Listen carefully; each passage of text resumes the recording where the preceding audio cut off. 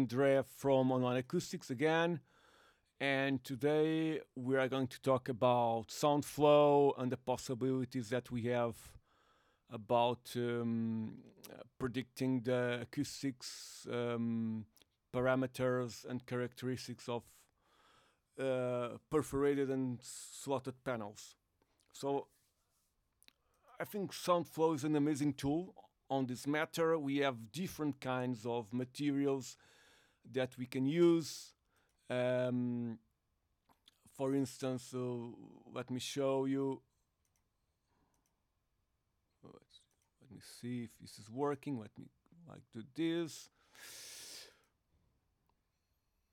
Okay, so perforated panels. We have different kinds of panels over here. So let's start with micro perforated foil. Most of you might not know what this is. This is basically a foil. It could be usually made of, for instance, acrylic with specific holes. And then we have like a backing with air cavity. What this creates, let's put like 4 millimeters. Sorry, let me just model this first. Something like this. So what this creates is a panel that can be used in airports and shopping centers, and it enables light to pass through the panel. So we have a translucent panel. So we have light coming from the outside. It passes through the panel, but the panel, in conjunction with the air cavity, has the ability to absorb sound in terms of the reverb of the room. And we are talking about, in this particular case, about large spaces. So what we need mostly is absorption at mid-high frequencies, so starting from 500 or 1K up. And this panel over here, it enables a good absorption, maybe starting from 1K up to 4 or 5K. So it is quite limited in terms of the bandwidth that it works, but it can be quite effective as well. And I know there's a couple of brands that manufacture this kind of materials. They are very expensive, as I'm aware of. But of course, this is a possibility that we can use SoundFlow is to predict the behavior of this kind of material. Now, the great thing about SoundFlow is that we can click on the layer of the material and we can customize everything over here. So we can click on the edit button here, and as you can see, there's a section over here which says shape of hole. So we can choose the kind of hole that we want, like for instance circle, square. We have so many options over here. And we can change the characteristics of the panel. So we can change the, for instance, the diameter of the hole, for instance, or if it's a rectangular hole, we can specify different possibilities over here. Let's put like 0.5, something like this. So there's so many possibilities over here that we can use to predict the acoustics of the panel. There's also an option over here, which is porosity percentage. So basically, it enables you to change the different kind of materials and check the porosity of the panel itself. So expressed in a percentage. So this is one of the panels that we can use. So let's go back to circle, and okay, and let's go back to, I don't know what I was doing over here, but okay, let's move to another kind of panel. So now I don't know what can, there seems to be a little, so I need to, okay, let me just give him a moment. Right, now I need to update this so I need to update the panel, and it will save to to a file.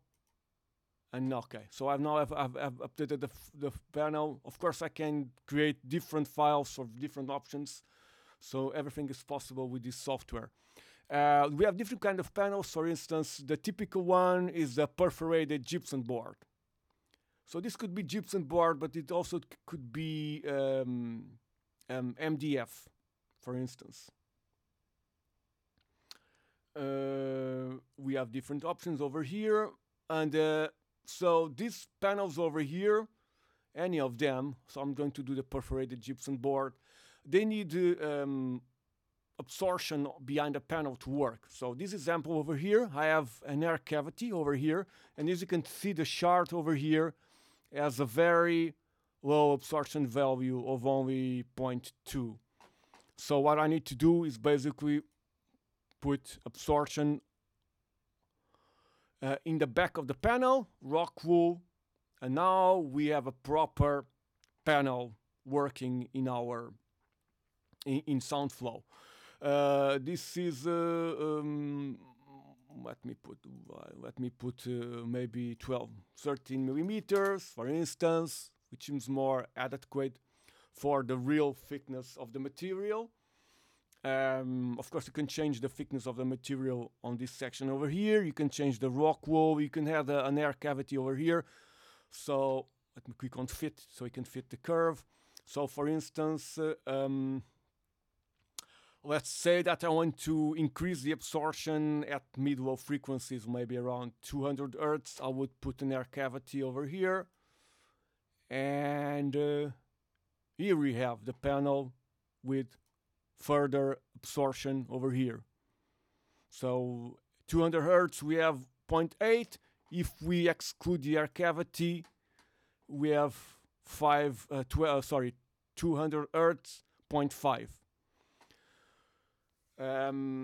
This kind of perforated and or slotted panels are very used in concert halls, theaters, and maybe even in some tracking rooms.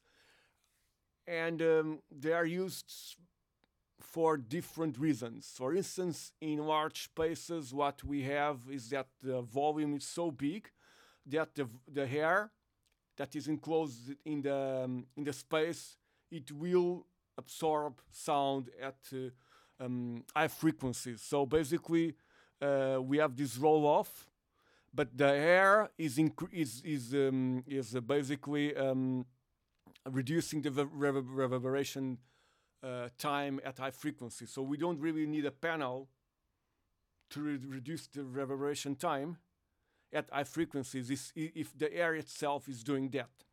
So this is one of the reasons why you see this kind of panels in concert halls, auditoriums, and churches, and etc., in large spaces. Of course, we can tune the panel. For instance, this is tuned at 500 Hertz. We can tune this further into a higher frequency or into a lower frequency.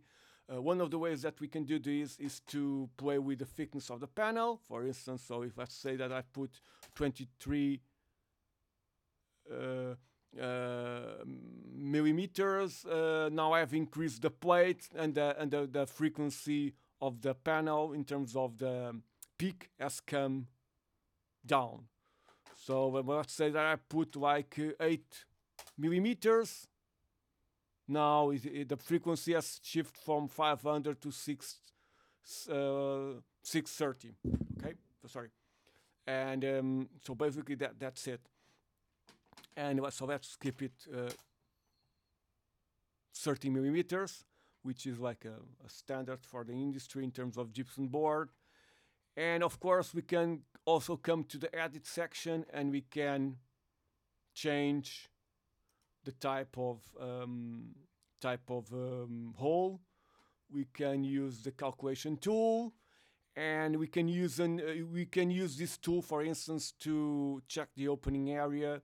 So let's say this is 15%. So let's say that I want to put this into 20%. I will reduce this a little bit, and maybe like this. So now I have 20% opening area, okay, and I have shift the peak frequency of our pedal. Of course, I need to update or save the panel. I'm going to update my information, and that's it basically. Let me see over here. Okay, so I need to, if I click outside, it goes to the one thing that I didn't tell you about. If I click on the layers, it shows me the layer properties. If I click outside, it shows me the structure properties. So very simple to use, very intuitive. I can change to flat absorber type as well. And then I would click over here, click on edit. Yes, it has changed the peak frequency because flat absorbers are different from perforated. I've also have changed the absorption area. So let's say that I want to. Let's say that I want even to lower the frequency of the panel in terms of the peak. So I would do something like, I would do something like this, backwards, maybe 30, 50, maybe, no, 80. Let's try. Yeah, so I have reduced the peak of the panel, which is what was 250, now it's 200 hertz. So it's basically absorbing mid-low frequency. This is not very useful for concert halls or for large spaces, but it can be useful, for instance, for tracking rooms, or maybe even for control rooms where I don't want my panel to act as a broadband panel, but I want the panel to act at mid-low frequencies. So here we have it. Of course, we can use the Exonon ellipse tool, so different kinds of possibilities. So let me update. Yes, update. Yes. Then we have slotted panel with absorption in the slit, and here we have another panel. And of course, we can do so many stuff with this. We can edit this when we can change the properties of the panel. And now the difference between this option and all the other options is that there is absorption in the slit. This is used on this section over here. Flow, resistivity, inside hole, and we have a value over here, which is the absorption created by the panel itself. And of course, there's a small absorption value over here. And we can, of course, change this to an ellipse. And that's it. Of course, we can compare different panels as well. So let me see if I can... where do I have? Just give me a moment.